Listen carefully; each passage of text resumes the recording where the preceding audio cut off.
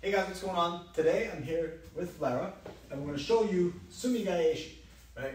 There's lots of different ways, but I have a very specific way that I like to enter it. And the reason why it's so specific is because it fits part of my system. And when I'm in that position, every now and then, that is my timing to go for it, right? I don't always go for it. I don't always try to force it from different positions.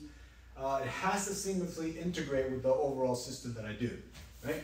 So a lot of the times when I'm fighting left side of the opponents and they have their hand over the back and they're controlling this elbow downward here, right? And then there's this nice strong frame and barrier and they're controlling my posture, right? This is a good timing for me not to fight and engage in this classic right side versus left side because look, I'm already losing, right?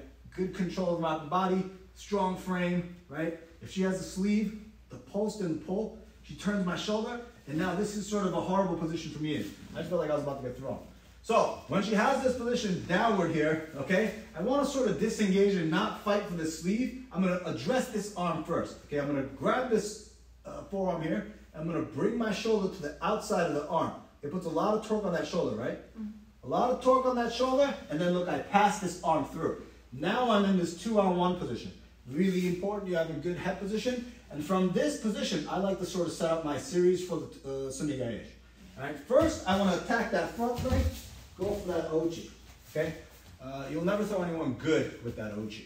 But it's a nice attack because it brings this foot and it takes and attacks that challenge and forces this front leg away from me, okay? Ochi, all right? Now I'm in this stance here. I'm going to sit to my left butt and I'm going to bring my knee to my chest and go across the body. I'm going to pull her onto the leg, kick over, I high leg through, and now I'm in this top position, right? So get it from the other angle. Good control downward, okay? It's a nice strong posture up, okay? This is trouble for me. Look, shoulder pressure. Shoulder pressure, clear that off, okay? Ochi. I sit to my hip, knee goes up, through, into the Sumi gaeshi position. Now that technique alone, right, might not help you.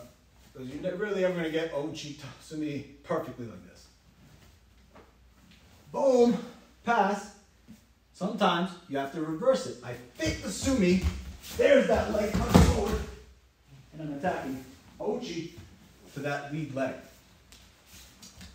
Right? Once you have this, a lot of pressure on that shoulder.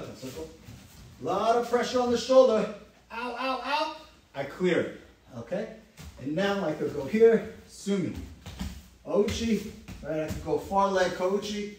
If you're capable of doing leg grabs in your row system or your grappling system, you can go crossbody kochi into leg pick, ankle pick, right? Really nice, safe series because you have a 2-on-1 and you're behind the person. Right side versus right side now. Right, right? She loves the sleeve. Dunzo. Oh. I'm not going to go crossbody and go Sumi to the opposite side because I don't do the opposite side there, right? But I want to be able to hit her with the Sumi gaeshi. I know she prefers this sleeve. I'll bait it. Come get this. Whoa! I go cross. Now look, I clear it and I go around the back here. Okay, I have to hug this arm tight to my body, right? If you think I'm going to go for ochi here, you are crazy. I'm going to go kochi first, and then look, I go here, and I go Sumi here. Okay, I could go ochi as well, Sumi, right? Because she's right-sided, that lead leg is right. Look, I can go kochi, leg pick as well. Okay, really nice and simple. Great little series, right? We bow. I know she likes to sleep. Come get it. No. Here, Sumi, ochi, move it. There's my kicking through, and now I'm down. Right? There's a lot of people who do Sumi straight from right over this position, or they just like to go over the back and control the shoulder. The way I do Sumi, right side versus right side versus left, I always like to force this 2-on-1 situation, right? And just dropping Sumi generally is not going to be enough. Right? You have to be able to attack kochi, like that, ochi, fake sumi, kochi, kochi like that, sumi, ochi, sumi, fake sumi, ochi, kochi. Ah! This sort of thing is good because then you're bombarding your opponent with attacks. They have no idea which direction you're going to go. And in the entire time, if you're able to force this position, you're essentially behind them, right? And then every now and then you can do one of these guys, right? You just dump them, right? So that's my Sumi gaeshi ochi kochi system. I actually did a video on this with Judo BJJ Fanatics. Low risk judo system for BJJ, and this is a huge component of it. So if you want to learn this system in a much more structured and detailed way, please click on the link below. Of course, as usual, please subscribe and like, right? As you can see, the dojo is closed, and this is the only way I'm feeding myself.